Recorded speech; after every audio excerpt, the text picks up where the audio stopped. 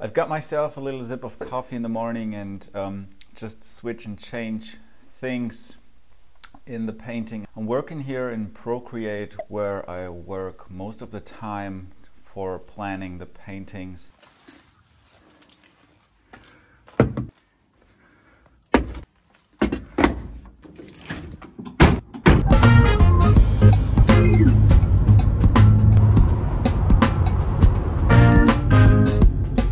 Well, I just arrived here at the horse stable, or better said at the box, and it's, by the way, a totally beautiful place right here. And behind me there is the wall which I'm going to paint here. And before I start painting, I just have to cover all the areas and the surfaces which I don't want to paint, and cover it with masking tape.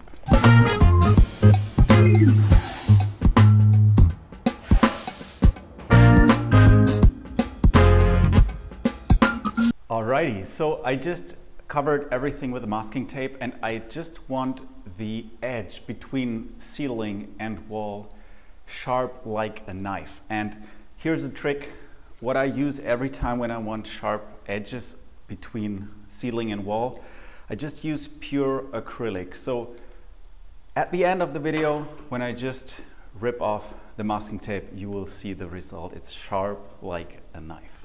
It's time to make art now, and I basically start off with a sketch, and I'm using a brush to sketch and acrylic water-based paint, which is a brown like burnt sienna. And I have a bucket for my paint, a bucket of water to mix it down, to let it more flow out of the brush. And I have the reference photo which I printed before, and I created it on iPad, so I have always my reference photo in the hand while I sketch. So let's get started with the sketch.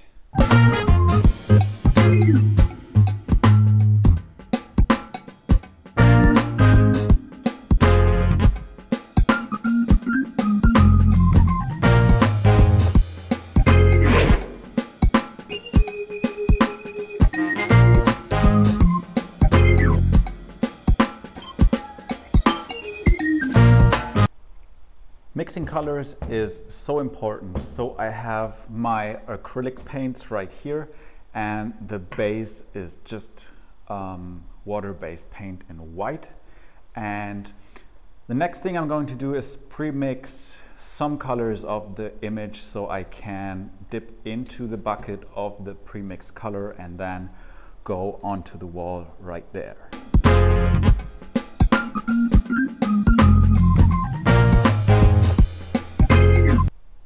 I just try to avoid to use pure black in my paintings. Just every time when you see me painting a dark area which is almost black, I just try to mix a dark version of the color that I'm painting.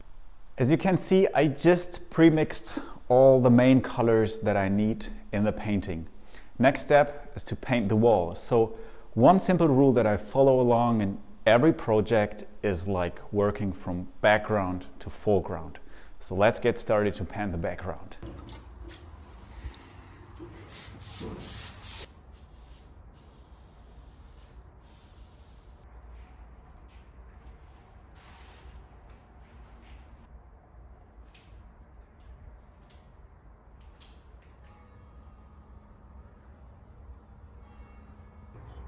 Hey!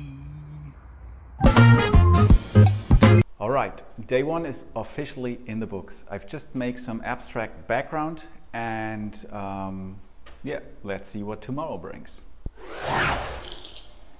Well, it's actually day number 2, and sorry for the bad audio, but here are other men at work, and they have very loud tools. So I just have my spray gun right here and my air pressure to just overdo some areas at the background. So I just put my gun piece together and then continuing spraying the background to make it finish.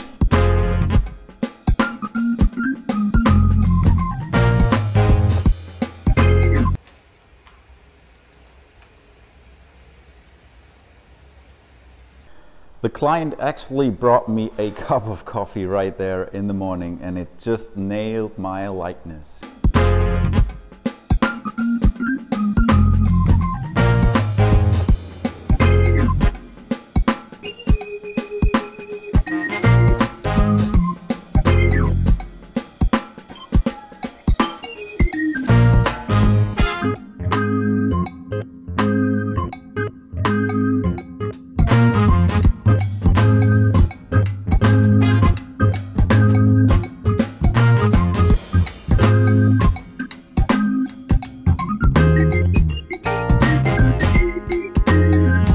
Just sitting here having lunch. It's pad thai and I just love it, and there's someone who loves it too.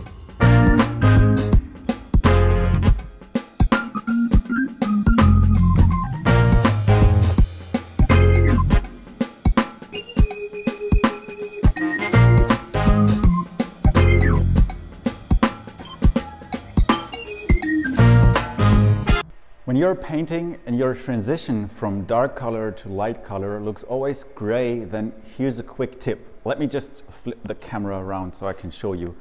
The hair of the horse right there is almost black, but I just want the whole horse to look warm overall. And what I did is I added a transition color from the outside to the inside, which is warm, so that makes an effect that the hair is almost black, but it looks warm.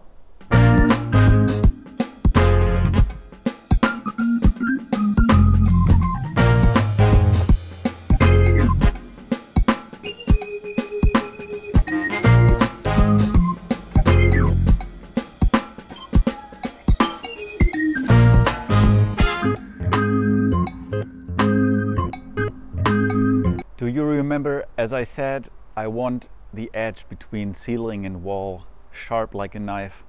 At the end of the video, when I just rip off the masking tape, you will see the result. It's sharp like a knife. Watch this.